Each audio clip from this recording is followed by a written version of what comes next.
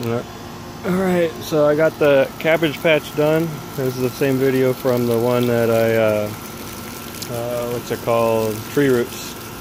Same day, everything. A little blister here and there, but right now I'm wetting the ground, getting the ground prepared to plant the plants. I'll show you after, but what I did to amend it was I used some Kellogg's Ground Amendment along with a little, what's that called, pumice? Or, whatever. And perlite. And then with the garden soil itself. And right now I'm wetting the ground, so when I plant, the ground's already wet. That's kind of what you want to do. I've learned that that's the best way. Not necessarily no other way. You can do it many other ways, but I find this is to be the best way. And that way you can get the ground wet, let it sit, dry out, do whatever you need, or plant it, and that way it settles. I know there's grass seeds, stuff like that in there, but I said I'm doing the hell with it kind of program. If I have to weed, I have to weed. If I have to do what I gotta do, I gotta do.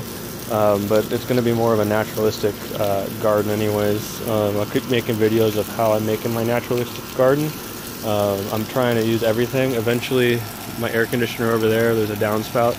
I'm going to plug that into some type of water reservoir and use that for like water catch, so I can have more frogs, more wildlife, more water areas for them.